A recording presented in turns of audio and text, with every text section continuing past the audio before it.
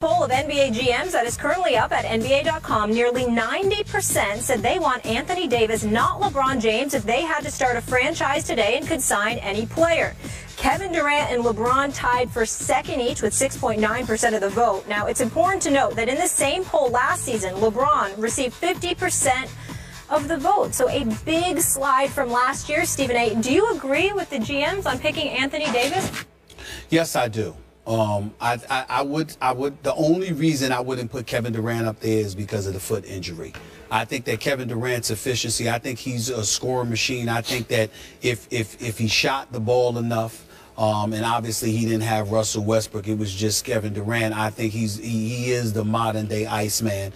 I think he would go down as the greatest scorer in NBA history. I think he's the one guy that has a legitimate shot at capturing Kareem Abdul-Jabbar. Okay. You know, the all-time great as a scorer. If you thought he was 100% healthy, would you take him right now to start your team? Probably so. Right. Probably so. Because of his efficiency as an offensive player, what he can do with the ball, his length, his marksmanship, he's just a scoring machine of the highest order. But it literally would be a toss-up with him and Anthony Davis, which is why I would go with Anthony Davis. The reason I feel that way is because Anthony Davis can defend any front line position.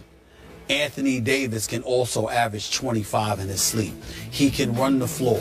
He can finish on breaks, okay? He can play above the rim. He can play from three-point range. He can shoot a mid-range game.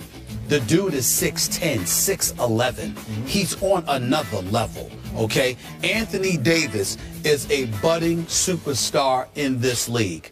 He is nothing short of spectacular, and he's only going to get better. I will give props to Kentucky overall because I think DeMarcus Cousins is the best big man in basketball. I think that Anthony Davis may end up being the most complete player in basketball because Kevin Durant ain't Anthony Davis on the defensive side of the ball. But Anthony Davis, is gifted as he is not Kevin Durant on the offensive side of the ball. But I would say that Anthony Davis is just as much of a complete package at the end of the day. I have absolutely no problem with this pick. I think the only thing standing in the way of Anthony Davis being universally recognized as the best player in the world in 2 years is Kevin Durant. That's the only person standing in his way, as great as LeBron is. And we can't take anything away from his, undoubted greatness.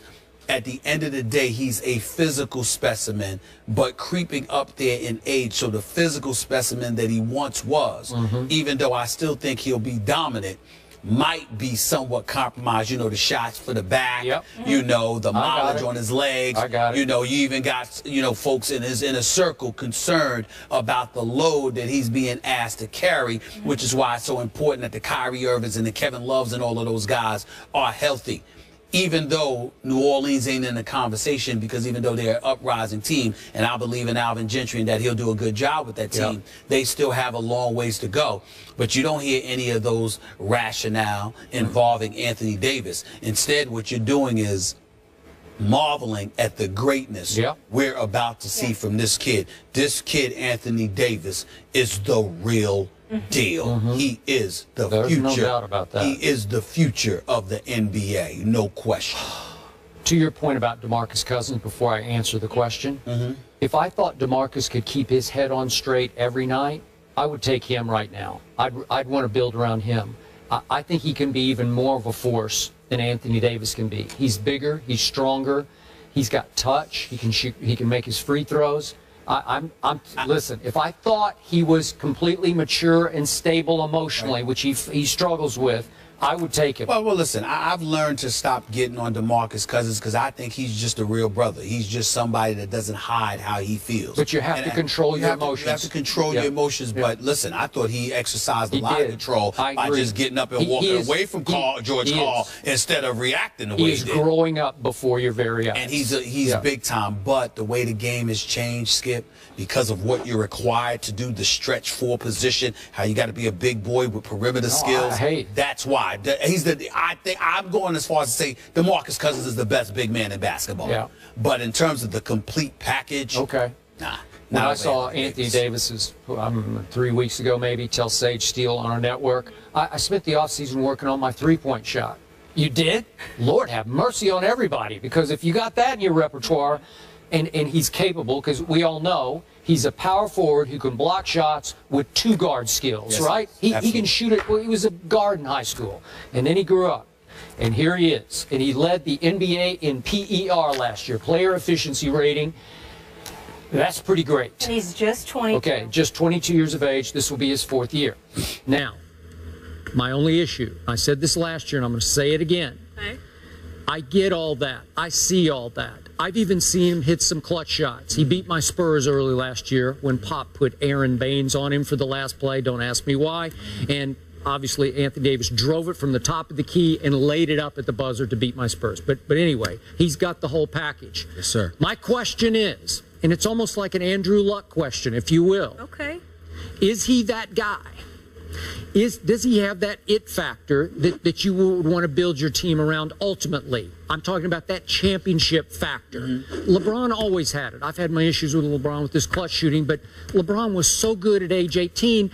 I'm looking at him in that first game at Sacramento. Remember his first game ever? And I'm 25. saying, yeah, he would score 25 points. I said, I want that guy. I'm going to build my team around that guy. Now, do I love him in big? I don't know yet, but he is so good, and he makes everybody else around him so much better that Cleveland is already a factor when he's 18 years of age. LeBron kept Cleveland afloat, made them a championship contender all the way through. So all these votes that we've been taking from age 18 until age 30, LeBron's the guy you're going to build around. I wouldn't have any quibble or quarrel with that. Well, let me say this to you. If you're trying to win this year, of course you go with LeBron. Okay. That's obvious. All right. Okay, nobody's going to dispute that. He's too experienced. His basketball IQ is off the charts. His abilities are not to be questioned. But I think we're looking at the next 5 years we're or looking 7 at the next years 5 or years. whatever. No, I'm going with AD. Okay, all right. Okay, but here's my question there. Okay. And it's early, and it's unfair of me to ask this, but he has played 3 years of professional basketball. I'm looking forward to answering. Okay, Go ahead. all right. Is he that guy who's going to take you to multiple championships? I'm not sure I see the leadership, the big moment player. I'm not sure I see that yet. And again, it's unfair because he's 22 years of age. And we got to see him in one playoff series, and he got swept by the eventual NBA champion Golden State Warriors. Well, okay? That thing, whatever that quality is, does he have that thing? Let me answer it. Okay. Let me say this to you. I'm not messing with you here. I think you got it wrong. But I respect where you're coming from. Here's what I think you miss when you're comparing the LeBrons of the world to an Anthony Davis or somebody else. Even though LeBron is 6'8", 6'9", 250, can post up, LeBron doesn't prefer to play with his back to the basket, and he's been allowed to be a guard. That's not to say that Anthony Davis isn't allowed to do that as well, because they'll let him do what he wants, playing with his face to the basket, back to the basket, whatever the case may be. They use his entire offensive repertoire. But what I think you're missing is that LeBron, the floor general, the one that you said can be the closest thing to Magic Johnson, that's not what Anthony Davis has been asked to do. It's not. He is a forward who's been asked to be a forward. And I think that even though the game has evolved and the game has changed, and you see stretch forwards, and you see guys like Chris Bosh stepping away from the basket, hitting 15 and 17-foot jumpers, et cetera, at the end of the day, when you look at an Anthony Davis, he's asked to be a forward, not a guard. So the onus and the responsibility that he has is entirely different than what LeBron had on his shoulders. I got it. So when you take that into consideration, and then you ask the question, well, can he be that dude? My response to that would be, it depends on what you're asking. If you're saying, Anthony Davis, we got all the requisite parts around you. Here's the ball. Take us to the promised land. Absolutely. If you're asking him to make the other guys around him better, the way a LeBron is asked, no, that's not him. You see what I'm saying? So that's what you have to look at. It's almost like, even in a different way, it's like looking at a Kareem Abdul-Jabbar or Moses Malone when he went to Philly, God rest his wonderful soul. Guys like that, well, they were big boys, and they did what they were supposed to do. Whereas somebody like LeBron has been asked, you got to look at LeBron. Look at it this way. Skip Bayless, do you know that the Chris Bosh Boshes of the world, the Dwayne Wades of the world, other folks always had better numbers without LeBron than they did with LeBron. Better numbers, but they still played better with him because he had more of a profound impact with them and than they did without him. But their numbers weren't better. So you can't always go by that. In the case of Anthony Davis is a superstar in the making with the requisite skills to take you to the promised land if you surround him with the pieces. LeBron was the piece. So Anthony Davis is of the world. You have to surround them with the pieces. That's the difference. There's one last name I have to bring into this conversation. Because I think he deserves it because he has earned it. Russell Westbrook belongs in this conversation. Absolutely. If he were maybe 2 inches taller, I think I would think about making him the guy I would go with. How old is Russell Westbrook? I think it's 25, if I remember. 25, 26. Kevin's 27, so he's probably... Right, 25, 26. Let me say this about Russell Westbrook. Russell Westbrook is the guy everybody should want if we're talking attitude. Now we know his skills are superstar, but he's 6'4", okay, and he's the point guard that loves to shoot. But I'm telling you, if I have to pick based on talent, I'm gonna give Anthony Davis the slight edge. But if I have talent, and what I have is a bunch of choir boys that don't mind losing, that, you know, all right, we're going to do it, you know, hey, it's going to be all right. Or Lamar Odom, we wishing him well, by the way. But Lamar Odom is like, we going to the crib, relax, everything's going to be all right, chill out. No, I need a Russell Westbrook on that squad. Russell Westbrook is the assassin that everybody wants. Which is why if I could pour Russell Westbrook into Anthony Davis, no, then it's over.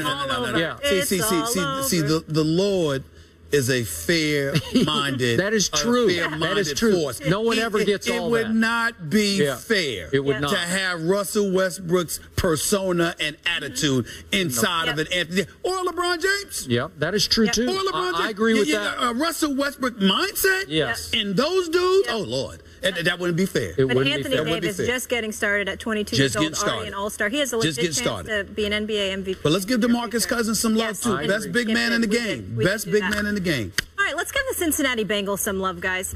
But have they been exposed? We're not sure. We'll explain that after the break.